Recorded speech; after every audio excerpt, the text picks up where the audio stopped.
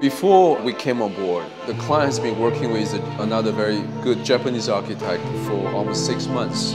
But somehow things didn't work out. They were not getting what they needed. And by coincidence, we were just working on the number 4 school, the garden school back then. And the principal recommended us to the director of the foundation. And she came to us with this great program. But at the same time, with this almost impossible mission of finishing up the project in 6 months. 6 months doesn't mean finish the design in 6 months, but have the building open 6 months from back then. We got basically maximum 1 month to come up with the design, got it approved. I remember one weekend, I had this idea that I said, let's just try to make one roof. That is exactly the shape of the site, being offset from the property lines. And with this decided, we will have more time to work on the inside as the program is still being developed. So it's a building, we designed the roof first.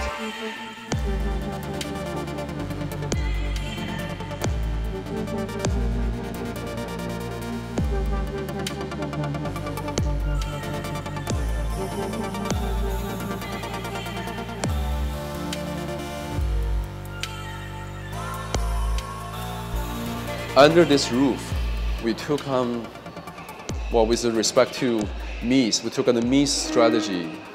So we started to put on these concrete walls. They can lay out on this kind of 3-meter grid with the maximized structural span. This allows a kind of free flow of spaces. This openness and this connectivity visually make the project a very interesting kind of catalyst for people inside the space to see each other. You can see from any point of view almost in the building, you can see different things happening. I think that's really important for them to bring the people together, the sense of social interaction. Because the Chinese curriculum in the school, from elementary all the way to high school, has a very rigid system. And the social experience, and the experience of interaction with nature, and many part of, it's a very important aspect of growing up.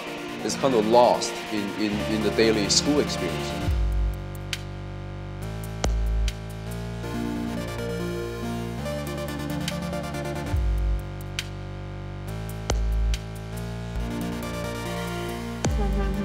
The variety of the spaces can be created because we take advantage of the natural topography of the site, which has a kind of subtle 3-meter difference.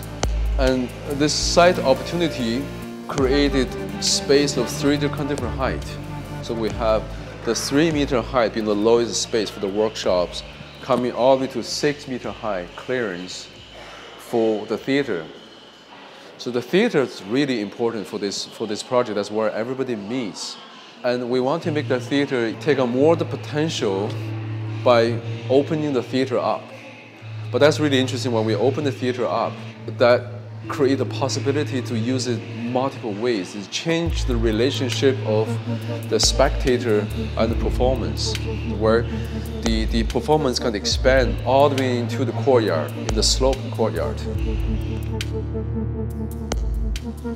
So this building really speaks about how a small building, a small architecture, a mini society can exercise a very large kind of power to bring the people together. So it doesn't have to be a big building where everywhere in China people building gigantic spaces, gigantic empty buildings. It proves you can maximize this kind of social impact with a minimal amount of resources.